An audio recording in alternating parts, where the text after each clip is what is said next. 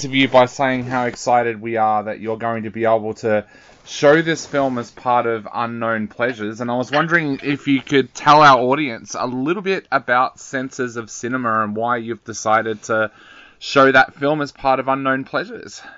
Yeah, so Senses of Cinema is a really significant Australian documentary about the history of the Australian film co-ops from the 70s through to the sort of mid-90s when they kind of folded. It's a bit of a little-known period in Australian film history, but it's an increasingly an increasingly significant one, in particular in the way that it follows the thread of the rise of feminist filmmaking, workers' activist filmmaking, Indigenous filmmaking, queer filmmaking. All of these movements were running concurrently with the progressive leftist agenda of the 60s and 70s. And so you'd have all these micro-communities form, and they formed really predominantly in Sydney and Melbourne, although some also formed in Adelaide a little bit later. They formed initially around workers' rights and women's rights, and slowly grew to encompass land rights, LGBTQIA plus activism and things like that. And so what Senses does is it sort of offers a snapshot of that particular period of time and tries to contextualize it with the present time and looking at why those things are important. I think one of the things that a lot of these filmmakers embody also is a very independent spirit.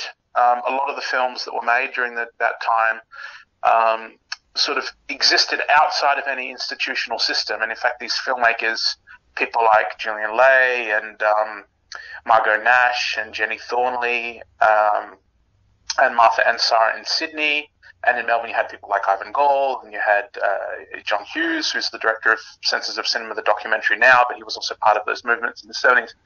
A whole spread of different filmmakers making really vital, vibrant and interesting films, and oftentimes very personal films. So they wouldn't just be activist films, they'd be essay films, they'd be documentaries, they'd be independent narrative fiction films, but they'd usually have something quite formally daring or innovative behind them. And a lot of these films were not institutionally supported initially, but the Australian Film Commission did start an experimental film fund that helped pretty much from the 80s period onwards start to kind of support the co-ops and support the filmmakers making films as part of the co-ops. But this is very much adjunct to the mainstream Australian film industry at the time that was sort of spurred by the 70s film revival. What were some of the more important films that came out of those film co-ops at that time, do you think? There's a significant number of them, probably too many to mention. Yep. One of the most significant is My Survival as an Aborigine. Yep. And that's a film that was co-directed by Martha Ansara and Essie Coffey, the Indigenous actress and activist who sadly passed away now. But there were sort of really key cornerstone films of each of those movements at the time. So that was one of them. You had people like Alessandro Cavadini, who was sort of circling around the community at the time. And so his film Ninglana, which has also just recently been restored, you could say was sort of part of that movement, albeit it wasn't really made in the context of a co-op, but it was also another significant film of that period. And that's obviously that incredible documentary about the Aboriginal tent embassy in Canberra. There were films like We Aim to Please by Margot Nash and Melvin Laurie, a film called Landslides by Susan Lambert. Many significant films, and a good number of them are profiled in the documentary Senses of Cinema. Definitely. What were your first thoughts when you sat down to watch Senses of Cinema? I mean, obviously it's a film that you thought was important enough to have shown as part of Unknown Pleasures, but what were your thoughts when you first sat down to watch Senses of Cinema? Well, for me it was like, well, finally there's a film that profiles this period, because I've known John Hughes, who's together with Tom Zabricki, the co-director of Senses of Cinema, for quite a while, and we talked quite frequently about how his project was coming along, because originally it started as a significant research project. He spent many years researching the co-ops and writing articles about the co-ops, several of which were published in the journal Senses of Cinema, which is where the film takes its name from.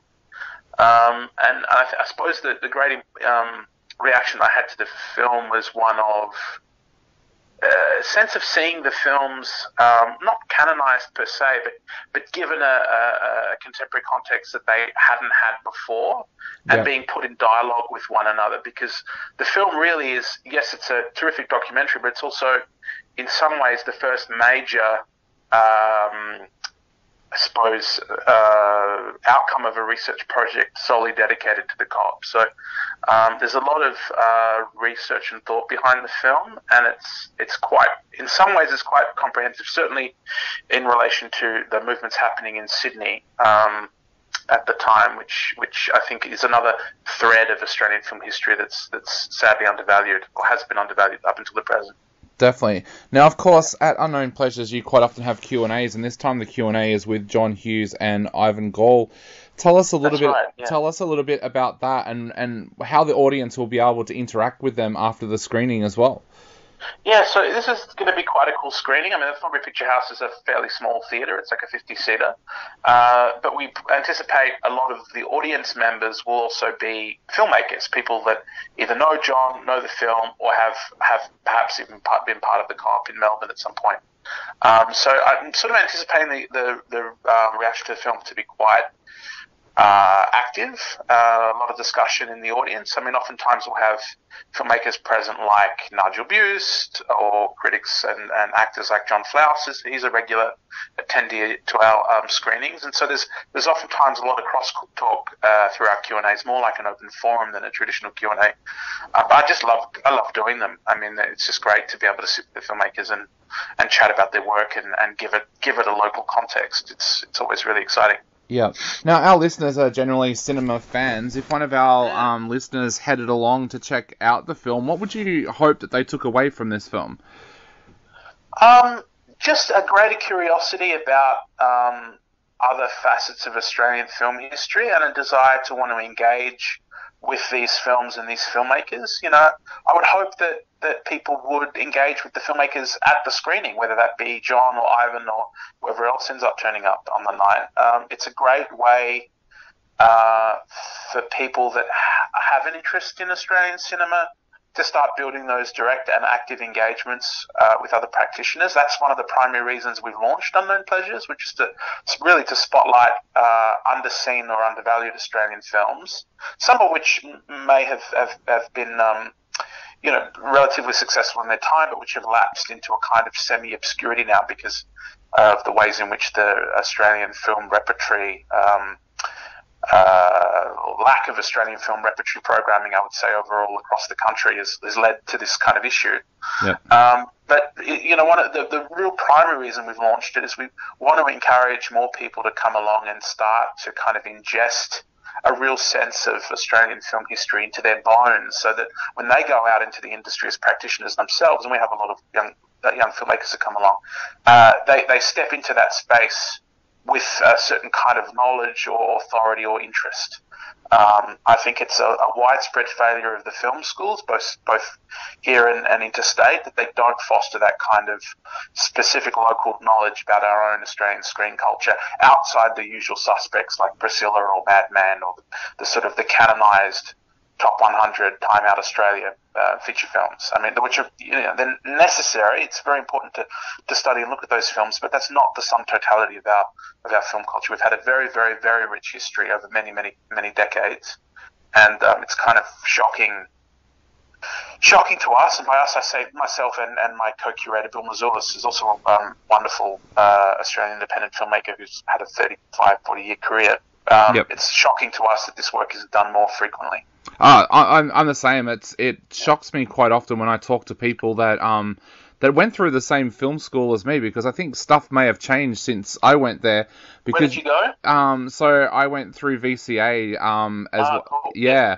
But there's a few people out there that I know that have been through different film schools that I've spoken to over the years, and they have no idea about some of the even Ozploitation films. They don't even know what the word Ozploitation means, which to me is crazy. Really, really surprising. So, here's an interesting point of connection with that. So one of my good friends is Peter Tammer. Now, Peter Tammer was head of the VCA in the 80s, right? Yep. And one of his students was Glendon Ivan. And Yep. if you go to the YouTube VCA 50 Years, 50 Films page, you'll see an interview with Glendon where he talks about what an influence Peter was on him, and particularly in relation to his early documentary practice, because, Glendon made a really, really wonderful grad documentary about a delivery driver, I believe, a delivery cyclist that was, I think, overseen by Peter. And Glendon's insight into that process and the way he was able to transform his, because obviously he's worked very, very successfully in fiction features and in long-form television, but having that documentary grounding and having, I think, Peter as an early mentor for him was something quite significant. Yep. So, and Peter was in and around the co-op movement. So a lot of that indie spirit, independent film practice, a desire to cultivate a particular methodology that's individual, Yep. and protecting that individuality, because Peter's always done that with his practice, is it's just a really good grounding foundation for filmmakers. And I think one of the issues that we face now is that, even people in the and I'm not saying this necessarily of VCA, because I haven't been to VCA myself, so I'm not sure what it's like there, but there's certainly there's certainly a lot of difficulties that the film schools have in including, more broadly speaking, Australian film studies within their pedagogy, and as a result, we don't quite have the same cine literacy to say that maybe filmmakers like Glendon and earlier generations of Australian feature filmmakers and TV filmmakers perhaps had. Definitely, yeah. And that relates to a number of things, and most particularly the way in which filmmaking has moved into the kind of moving image content landscape, and so there's a so much wider, broader variety of different kinds of screen media to consume and reflect on, that the notion of the feature film is shifting. So I can understand that perhaps it's difficult to know where to look when you're a young filmmaker these days as to, what are you actually going to be. I mean, some filmmakers are coming into this space now, with no interest in making feature films, and that's fine. They have an interest in something else. Yep. Yeah, and I think it also depends a lot on who your lecturers are. My major lecturer was Ray Mooney, who oh, great. Yeah. Yep. was very big in showing us a lot of independent Australian cinema, of course, because his film Every Night was part of that movement. And that's right, it was. Yeah, so I think after watching films like that, we went out and explored more and more. But I just find it surprising that when I talk to a lot of the people that have been through some of Australia's leading film schools over the last few years, they just have absolutely no idea about the history of Australian cinema. So it's something that Bill and I are trying to work on more substantially. Like we really are trying to expand the boundaries of what we're doing as well. We've been doing this for the last couple of years, but it's definitely something that we want to continue, because it's an enormous gap. And it's a gap not just in Melbourne, it's a gap nationally. So, the Cinematheques will program Australian feature films and retrospectives of Australian feature films, and as will the Arc Cinema at the NFSA, and other organisations like Cinema Reborn, run by Jeff Gardner in Sydney, will do it. But there isn't really a concerted effort for repertory across the country in the way that there was when the co-ops were operating, because the co-ops were not just cooperatives, and it's probably worth me clarifying what I mean by the word co-op, which stands for cooperative. A lot of these were basically film collectives set up by filmmakers and other people in the film community to produce and exhibit films. So they would pull resources together and they would work on each other's films, as you would at film school, really. And they would create distribution networks across the country that would allow the films to be screened. And they'd screen them anywhere. Sometimes they'd screen them in cinemas, sometimes they'd screen them in community halls, but they would have partner co-ops in the other states. And the Sydney-Melbourne, I suppose, relationship is a really significant one here. But they'd set up a distribution network that would allow their films to travel the country. So it was a pretty integrated model in terms of the way in which they went about doing it, to the point that some of the co-ops ended up getting some early organisational funding from the film agencies to run for a few years, so that they were able to appoint administrators and staff. But eventually that funding was rescinded as the priorities of Australian culture shifted. I suppose that's a generous way of putting it. But, the cultural agenda in Australia over the last 25 years has been resoundingly conservative. And, micro arts organisations have always been the first to be affected. And as you'd see more broadly with things like the defunding of many arts organisations via the Australia Council a few years ago, which scuppered some of the best organisations making the best art in the country, like Liquid Architecture in Melbourne, for instance. So, to really engage with this period of history, you also have to engage with the larger socio-political and cultural shifts around the country at the same time. So, hopefully, those coming to see the film are interested not just in filmmaking per se, but also in the dynamics of Australian cultural life more broadly over the last 50 years. Definitely. And for so it's all a really this... it's a dynamic investigation of this period as much as it is of the films and the filmmakers themselves. It is. And for our listeners out there, if you're wanting to head along to check out Senses of Cinema, it's screening as part of Unknown Pleasures at the Thornbury Picture House on Tuesday, February the 7th at 8:30pm, and bookings are absolutely essential, so go to thornburypicturehouse.com.au to grab your tickets. Chris, I'm hoping that we can get you on our show as a regular guest this year, because I would love you to come on every time that there's an Unknown Pleasures screening coming on, so that you can let our listeners know, because that's one of the things that we want to do on this show, is tell people about Australian cinema and get them excited about Australian cinema. So hopefully we have you on our show a lot this year. I really appreciate that, David. And yeah, I'll for sure keep in touch. We've got a pretty regular program of screenings once a month that we're about to announce in the next few weeks. So yeah, it'd be a great opportunity to come on and chat a couple more times.